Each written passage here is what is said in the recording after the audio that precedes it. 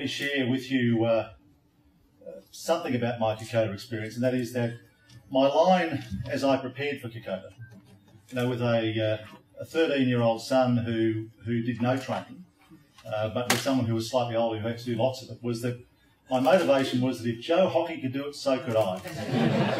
But as someone who believes in incentives, in carrots as well as sticks, I have to say that it helped that in my trekking group was Carolyn Pemberton, Miss World Australia from the previous year. So if we needed incentive from time to time, we got it. So look, it is terrific to be here with you today. And it's important to remind ourselves that we stand almost on the eve of a decade celebration of what were described as the world's greatest games, a time when this city came together like no other time in its history, probably, since 1788. An event that was spawned in the midst of the recession that we had to have by a premier who appointed a committee of sceptics, but who came back and said Sydney can aim to be number one in the world. Sydney can aim to have the games. Sydney can aim to have the eyes and attention of the world. And for me, the past 10 years in particular, since those great days of September 2000, it simply brought home the cost of complacency, the failure to capitalise on the investment that we as a people, we as a state, we as a city made in those Olympic Games, and to use that as the bridge to take us into the century that was then dawning. And for me, and for you, I know, we understand that what was missing post the 2000 Olympics was an understanding of the importance of growth to this economy. And I say this time and time again, I'm not going to apologise for it, but whether your interest is in better delivering to people who suffer from disabilities, whether your interest is in improving education to Aboriginal communities, or whether your interests are the great economic interests of transport, of health, of business generally, none of it can be done without a solid bottom line.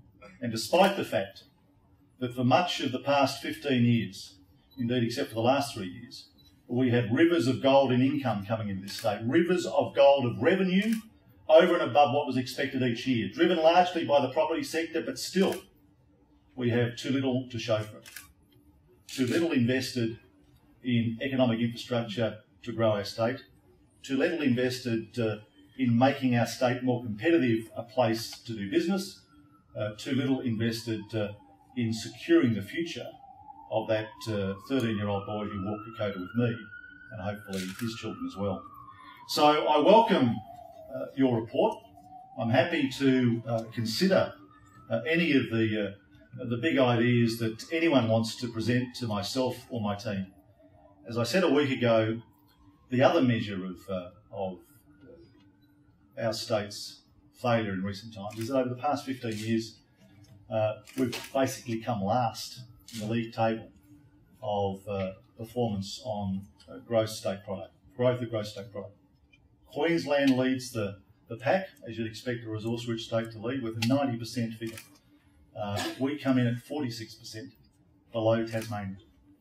And, I've said before, the state of origin I'm interested in is not competing with other Australian states. It's about competing within our region of our world and competing successfully. The Business Chamber and the New South Wales Liberals and Nationals will, of course, at times have differing views on differing issues. But on the objective and the approach of growing the state's economy, there won't be anything, there'll be no daylight between us. We acknowledge during the tough times of the global financial crisis the importance of government standing beside business to protect the jobs that people rely upon. It's why we advocated a 12 months, 15% cut in payroll tax, because we understood we needed to provide incentives for business to hire, not fire people, in such a time. And it was in stark contrast to our state government. Probably the only state government in the world that you can find that at the time of that global financial crisis delivered a mini budget that actually raised taxes and cut infrastructure spending. Every other government was doing the opposite. As I said last week, if our state's economy had simply kept pace with Victoria's on that GSP measure, growth state product, we would have an economy that was $50 billion a year bigger, roughly the turnover of BHP Billiton. But more importantly, we'd have a government that received $2,400 million a year in increased revenue.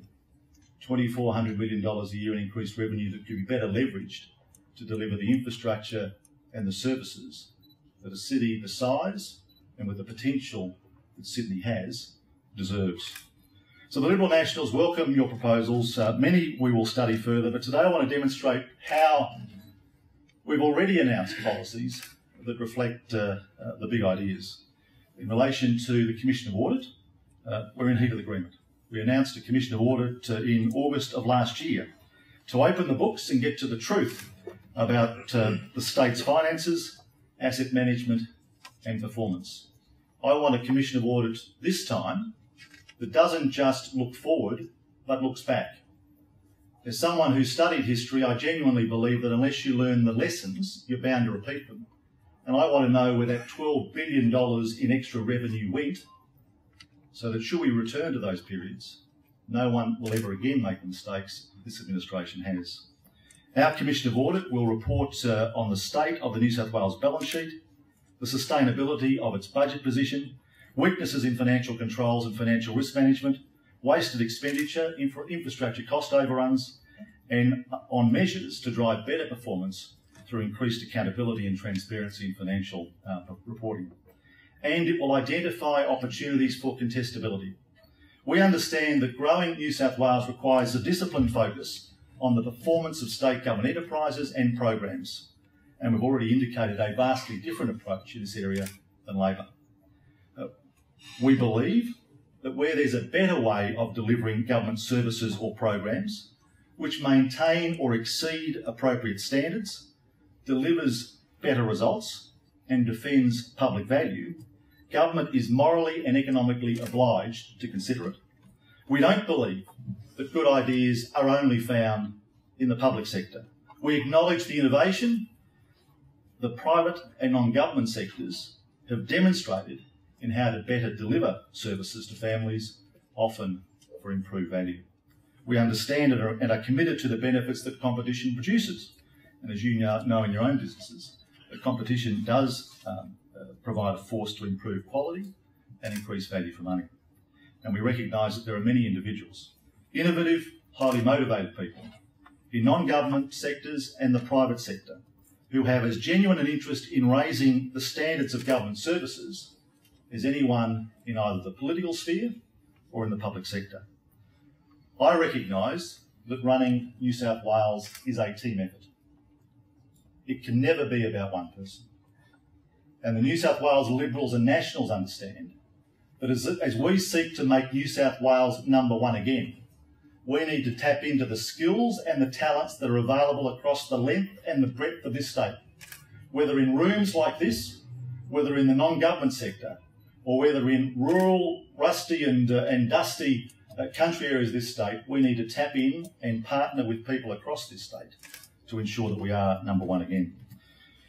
Secondly, in relation to creating jobs through becoming more competitive around tax and regulation and the GST, we absolutely understand and support business in wanting to reduce the cost of doing business and in reducing the tax on jobs.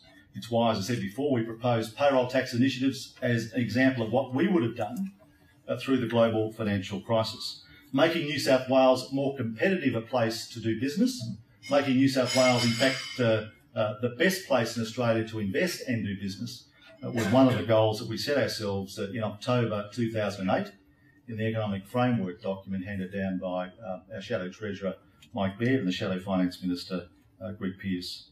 We want to do more, and we'll be saying more about state taxes and regulations in the coming weeks and months.